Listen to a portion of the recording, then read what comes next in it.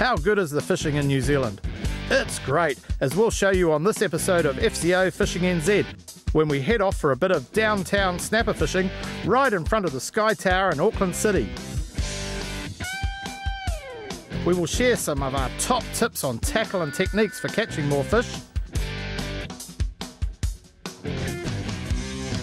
Also find out why are our Spearos blowing bubbles.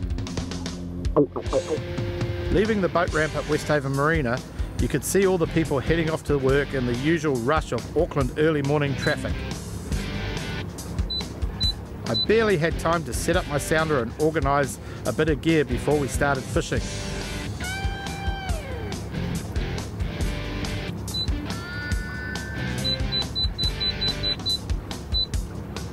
It almost seemed wrong that I didn't get to push the throttles down on the new boat before we were at the fishing grounds between Westhaven and Stanley Point in the middle of the Waitemata Harbour. It's easy to head off over the horizon in the boat and drive right over the fish. Snapper are migratory fish, that means they often come into harbours and estuaries for spawning, and Auckland Harbour is no different.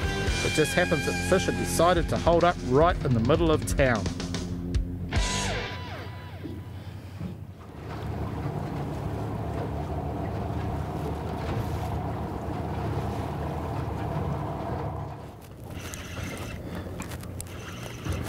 I've had about half a dozen casts just working things out, and I've caught my first little fish. It's only a tiddler, but I've seen some signs on the sounder, so I know my system's working right. We're on the fish zone.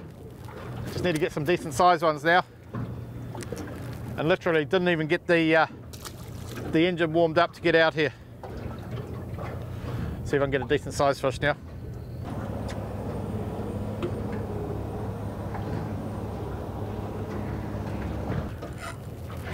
This one feels a bit better.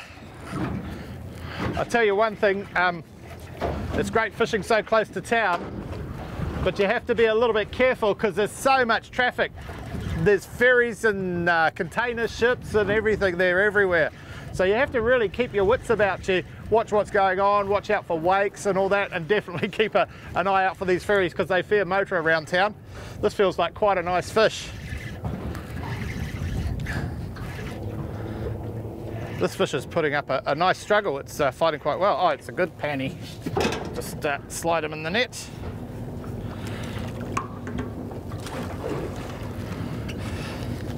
The boat is officially christened.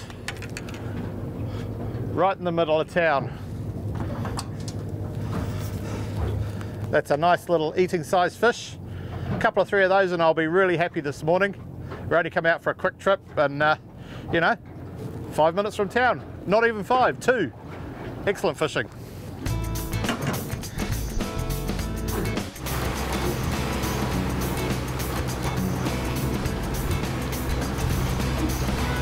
So what I'm doing is I'm using my track lines from the Lowrance HDS7.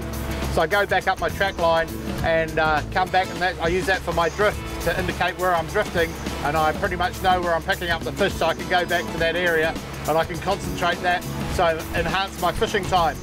The rig I was using was the new Z-Man Street Z in the new penny colour on a 1/2 ounce jig head with a 5-burrow hook. I was adding a bit of secret sauce and garlic and anchovy to the lure as an extra enticer. The rod and reel was a Daiwa Exceler with a Certate reel, spooled up with 4 kg high visibility Black Magic Inferno braid, and I was using 20-pound Black Magic fluorocarbon leader. This rig was really nice and light and had really good sensitivity for staying in contact with the lure and telling the difference between bumps on the bottom and bites. So I've just cast up and my line's starting to drift at the back of the boat. So what I was talking about, we do drag fishing, which is fishing the soft bait behind the boat. There we go. Oh, yeah.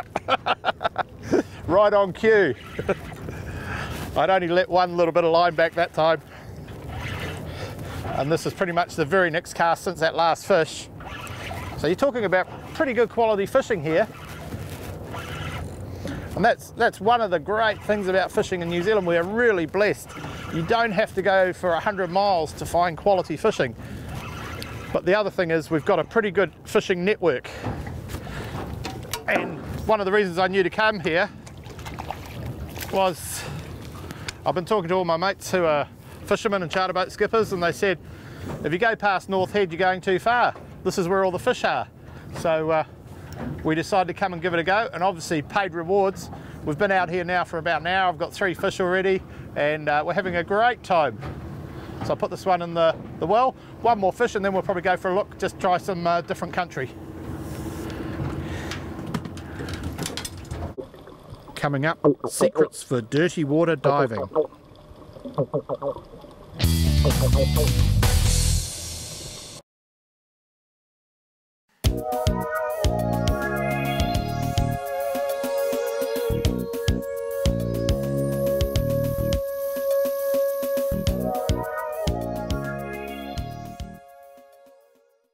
We all love to dive clear blue water, but living in New Zealand means we get our fair share of dirty stuff to dive in. This just means we have to learn to adapt and do the best we can with what we've got. Paul Marlin will demonstrate what he does in dirty conditions like this to attract kingfish. Have a listen to this.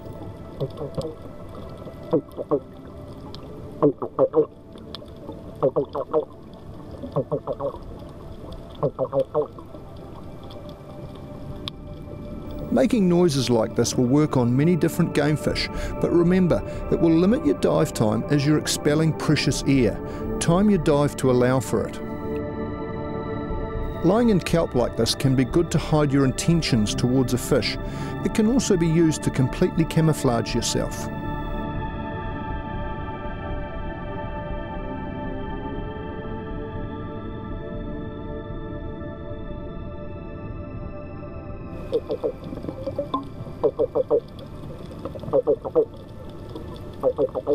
Paul's at it again. Persistence generally pays off. We heard them before we saw them. Hundreds of beating tails make quite a noise. Kingfish, trevally, blue maumau and koharu. This is what we're here for. Paul zeroes in on a kingfish but misses.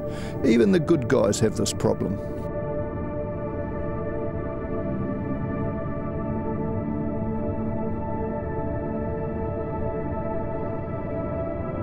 He's reloaded quickly and nailed an average-sized kingfish.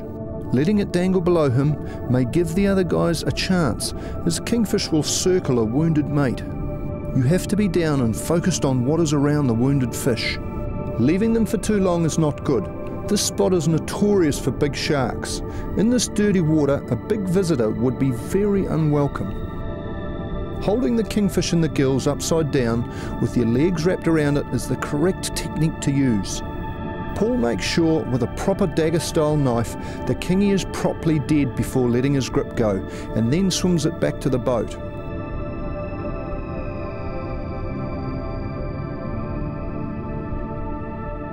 These baitfish are very nervous. The kingies may still be close. 1 good kingfish is enough, so we move on to find some mussels.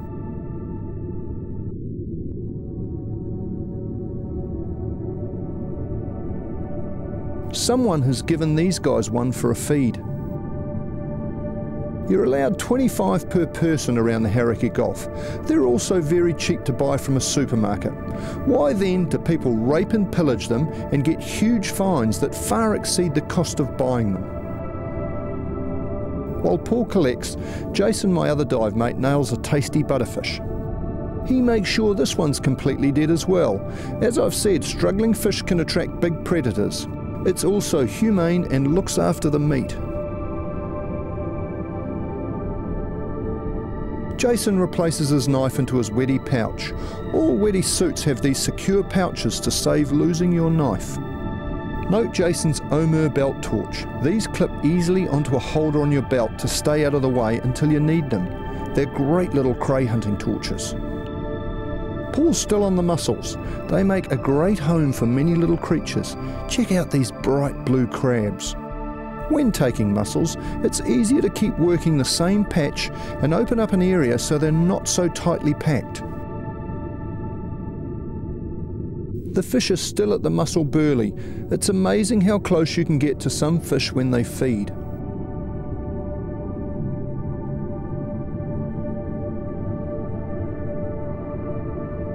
All the action and fish on floats has attracted this big ray. He'll steal your fish if you give him a chance. They're very strong and will suck a fish right off your float line. Kinners are another succulent delight. The bottom's covered in most places. The trick is finding the right ones. Jason's into them. He only needs a few to add to the catch for the day. Handle them carefully. The spines are very sharp.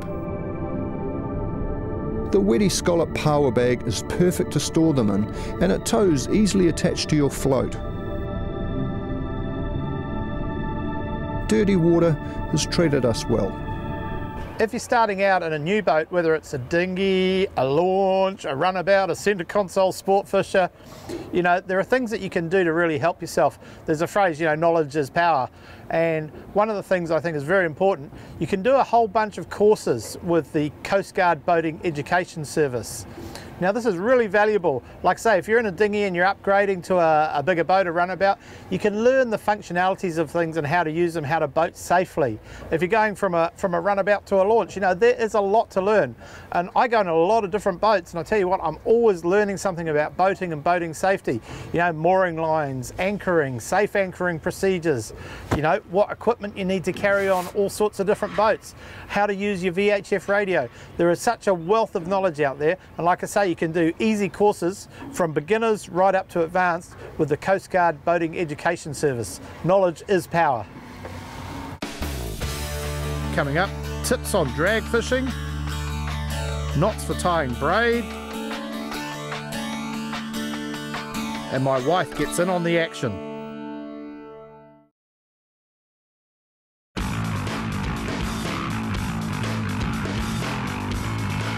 Sometimes it can be tough working as a husband and wife team who both love to fish. My wife Nikki, who is also an accomplished angler, had been filming and wanted to get in on the action, so we agreed to take turns at catching fish. Probably a smart move on my behalf, if you know what I mean.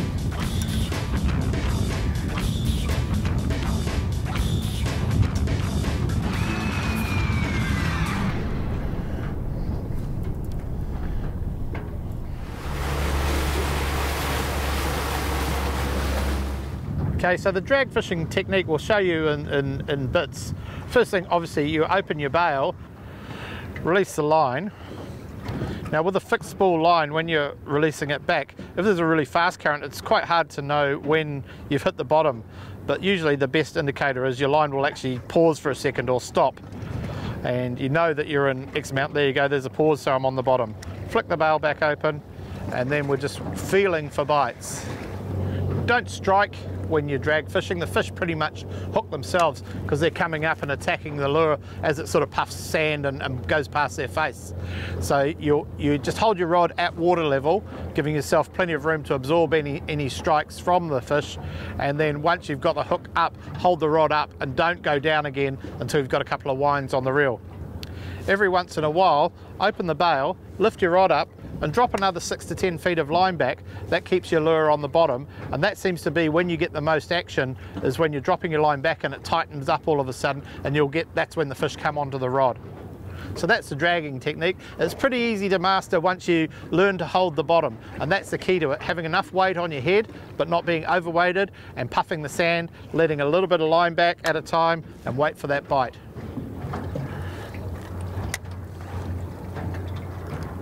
There we go, got him.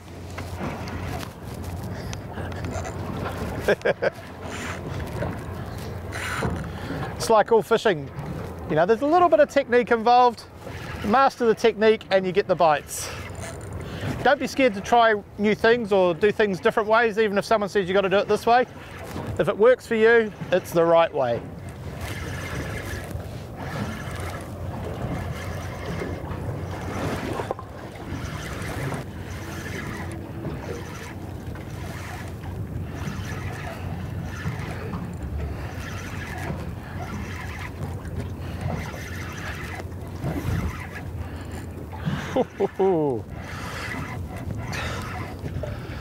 This high-vis braid makes it easy to see where the fish are. Get my landing net. A lot of people make the mistake of trying to lift fish on these light soft bait rods. Always use the landing net or lift it on the leader, and then you don't risk breaking your rod.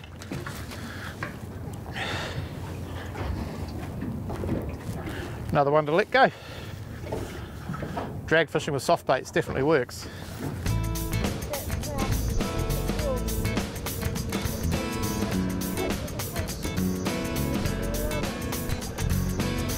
Nikki's form was great and she was a master of the drag fishing technique, catching a fish just about every drop. Is it a big one?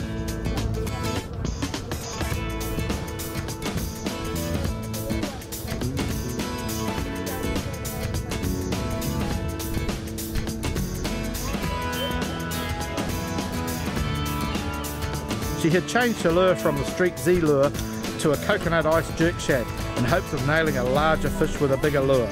Yeah. This is a tactic that often works well when the fishing is hot. Remember that a bigger lure may require a heavier jig head to hold the bottom.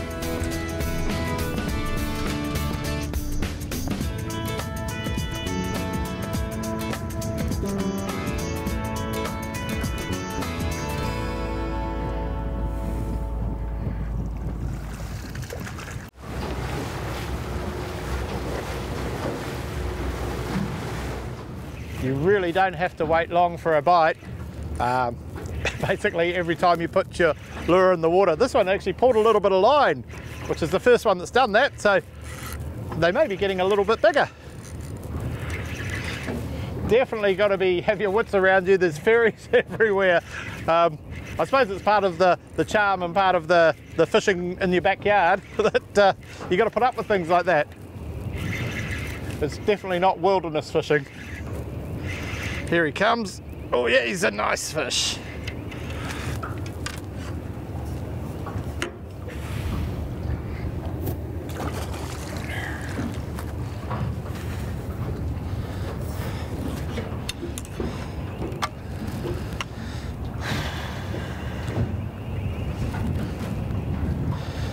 That's my limit for the day. It's not 9. I'm only going to keep 4. Self-imposed limit, but I'm happy catching fish like that. We've only been on the water an hour and a half. We've used about a 50 cents worth of gas. We haven't even warmed the engine up. It's not necessarily a shakedown for the boat, but it's a very, very good christening. It was great watching Nikki's technique when playing a fish on light gear.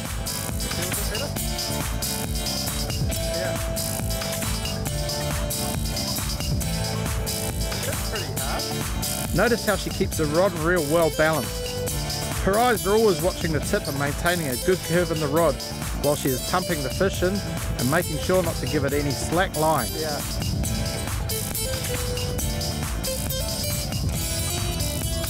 So how many have you caught? 4? You're supposed to be working. Good day at the office, eh?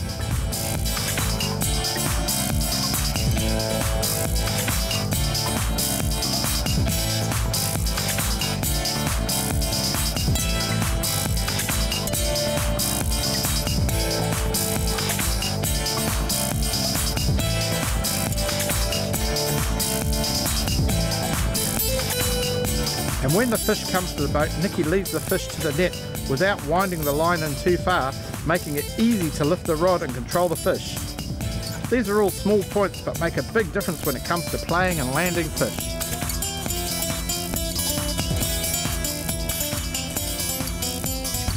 Well, one of the distinct advantages with a centre console boat is it gives your anglers 2 areas to fish from.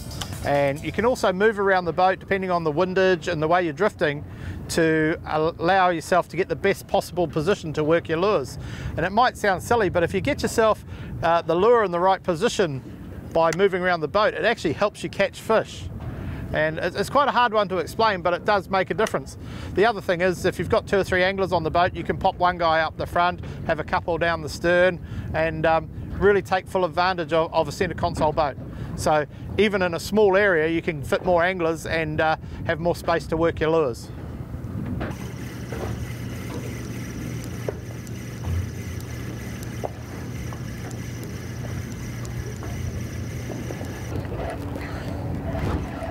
We're starting to get towards the bottom of the tide, so the current has slackened off. and hence the bites have slackened off a bit. Because one of the things you find with snapper when they come into the Waitemata Harbour, you need running current, and sometimes it doesn't matter if it's incoming or outgoing, sometimes it does, and other times you'll find that they bite best on the first 2 hours of the outgoing, or the bottom 2 hours of the outgoing, or the first 2 hours of the incoming. So, and that does tend to be affected by moon phase. So work the tides and see which ones work best, because you can really concentrate your fishing to the best times. And we've got another nice snapper here. Hooked in the mouth again. I'll let this one go even though he's a nice one. There you go, fella. One of the questions I'm regularly asked is, how do you join braid to mono? And my stock answer is I use a double uni knot, but some people even have trouble doing that, and sometimes you're in a real hurry and you want a quick, easy knot to join fluorocarbon to braid. And I'll give you one right now. Now it's going to be pretty hard to see because the line's so fine, but what you want to do is just double check it. If you go onto a website and type in 7 turn surgeon's loop or 7 times around surgeon's loop, and that's what I'm going to do, and I'll show you how to do it. It's quite a simple knot, which is appeals to a lot of people. I'm not saying it's the best knot, but I'm saying it's quite simple. You get your 2 lines and you get them parallel to each other. And I'm using 4 kilo braid and 20 pound fluorocarbon. And then you basically tie a granny knot. But then you keep going round 7 times. Hence the 7 times around surgeon's loop. 4, 5, 6, 7. Now the other key with this one is when you draw it up, obviously you have to wet it thoroughly, but also draw it up very carefully and take time to draw up the fluorocarbon and the braid, and you pull on both the ends of fluorocarbon, both the ends of braid, and pull it up nice and snugly. And then you trim off your tag ends. Now that's a relatively strong knot. I'm not saying it's the best one, but it's a really quick one when you want to tie fluorocarbon to braid when you're soft baiting and doing fishing like that. For heavier duty lures, you probably want to tie a more advanced knot, a stronger knot. But this will do for soft baiting with light tackle.